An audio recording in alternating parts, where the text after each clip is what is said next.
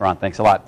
Congressman Brad Ellsworth kicked off a statewide tour to focus on job creation. He made his first stop at the Countrymark oil refinery in Mount Vernon. The stop comes a day after President Obama reversed a ban on oil drilling off some U.S. shores.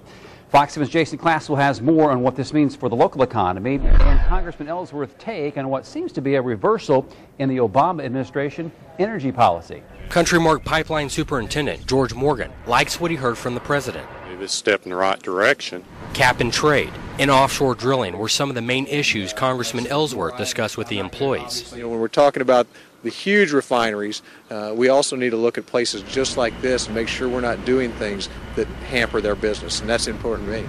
This week, President Obama lifted a 20-year moratorium on exploration and drilling in parts of the Atlantic Ocean, the Gulf of Mexico, and northern Alaska.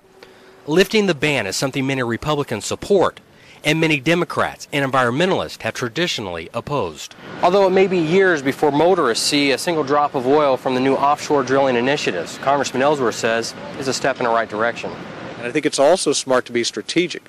We can't go in right now and drill every bit of oil and bring it up out of the earth. We've got to be strategic on how we pull it up and in what increments we do that. Within the first couple of months of taking office, President Obama canceled drilling leases and exploration in Alaska.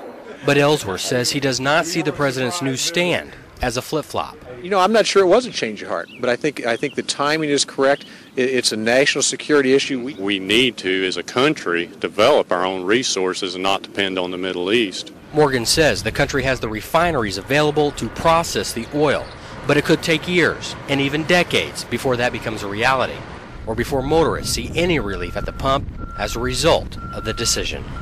In Mount Vernon, Jason Classwell, Fox 7 News.